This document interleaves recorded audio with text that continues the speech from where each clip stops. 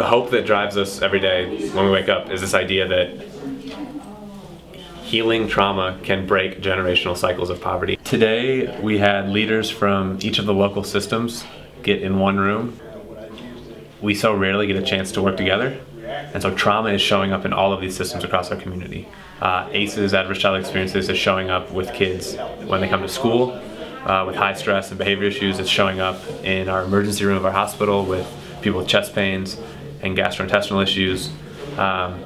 It's showing up in our streets with gang activity, and really it's unaddressed trauma. And the importance of today is getting everyone to the same table and trying to identify where are the places of leverage. So with a root cause that is so far reaching, where are the places that we should be strategically focused together on, and where are the places of leverage where our limited input here would have an outsized impact. And that information isn't going to come from one of us, or isn't going to come from a PhD. It's going to come from the community leaders and community members who are in the room today. And so we were being walked through a process called systems thinking. Karen Groton of Engaging Inquiry is here with us. She runs a Washington, D.C. based consultancy that does work across the world. I call this like a roll up our sleeves session. So I want you all to be like super, like, put it out there on the table, say what you need to say. Like, this is the place to do it, because this is about where we start to build a collective way of moving things forward. They were sharing like a process to how do these leaders engage together, how do we really work with a map and identify what would work, what wouldn't work. The goal is to have a shared strategy as a community of what does healing look like. How do we best provide healing to those who have experienced trauma? What is our North Star, and how do we all start rowing in the same direction towards that? And we're just really rooted in this idea that you have to listen first and build second. And so we've been doing interviews, we've been doing workshops, any and all mediums to gather input and data. And that is what has built this map. And then the community leaders have now used this map to say, here's what we're going to focus on. Treatment of symptoms now and have access to treatment. I was traumatized in the past as a child. I grew up, I made mistakes.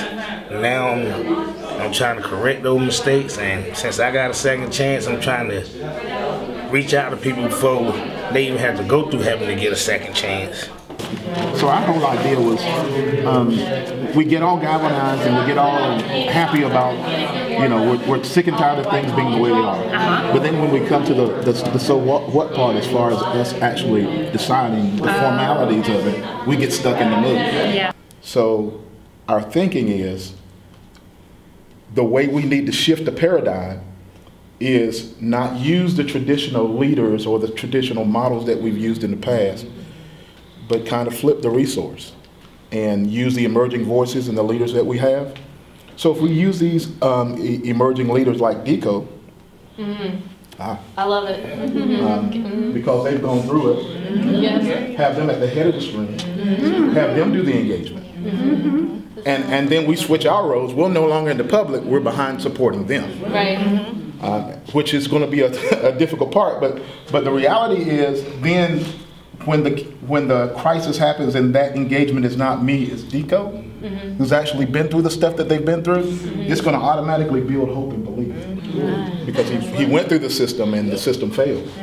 So why keep doing the same thing over and over again if it's not working? Let the people that actually have the experience and the standing to be able to engage them to make the change. We've been here before, but the more I've engaged and the more opportunities I've had, I feel more promise now than I've ever felt in my 20 years of ministry on any level, and that's saying a lot.